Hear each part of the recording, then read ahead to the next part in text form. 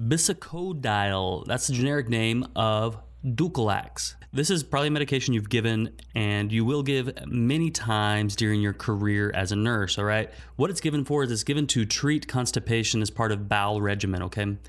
The way that it works is it's a stimulant laxative, okay? That's its pharmacologic class, a stimulant laxative. So that word stimulant kind of tells you what it does. What it does, it actually stimulates enteric nerves to cause peristalsis.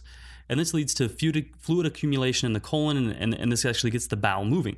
So what it actually does is it kind of, by stimulating that nerve, it causes peristalsis, and it gets everything moving in the colon to treat that constipation, okay? So it's a very simple method of action. It just gets the colon working, and it gets it moving. But it can actually draw fluid into the colon as well.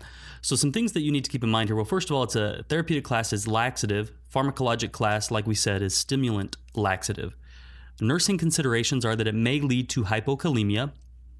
It can cause abdominal pain and cramps, as that nerve is stimulated, and as we start causing that peristalsis, it can actually cause some cramps. We'll also want to assess abdominal distention and bowel function. So once we give a laxative, we want to make sure, is it working? Okay, that's an important thing to share with the nurse coming on, that when you gave it, how much you gave, how often it needs to be given, and kind of when they need to be expecting the patient to have a bowel movement. Because if even after doing this, they don't have any bowel movement, we need to look at other options, okay? We're going to want to instruct the patient to drink 1,500 to 2,000 mils of fluid a day during therapy. And we want to monitor electrolyte levels. This can cause, like we said, it can cause hypokalemia, so we're going to want to monitor our electrolyte levels and see if we're causing any sort of electrolyte abnormalities by stimulating this, by drawing this fluid in, and by pushing this bile out. So we're going to want to instruct the patient to take it exactly as ordered. What will happen a lot of times, especially with elderly patients, is they'll be constipated, and so what they do is they'll get started on a laxative.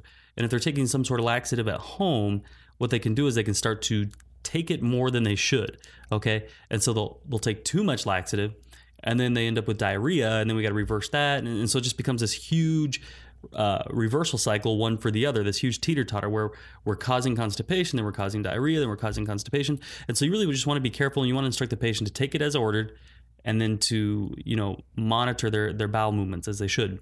All right. This has been another episode of the MedMaster Podcast by Nursing.com. To get your free copy of the 140 Must-Know Meds textbook, head over to nursing.com/140meds.